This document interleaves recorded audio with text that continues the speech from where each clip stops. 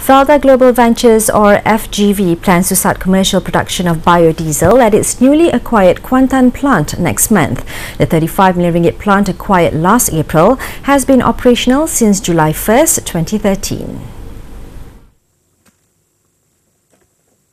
Speaking at the FGV Hari Raya Open House in Kuala Lumpur on Tuesday, CEO Dr. Amir Marvani Abdullah said the new business was in line with FGV's strategy to move further downstream in a bid to protect its upstream business.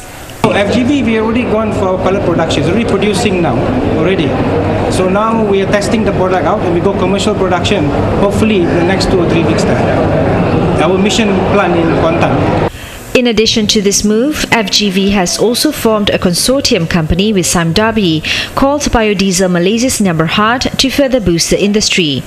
Chairman Tan Sri Issa Samad said the consortium aims to trim national crude palm oil stockpile to support prices. Sebagai usaha juga untuk menguangkan stok kita dalam bidang minyak sawit.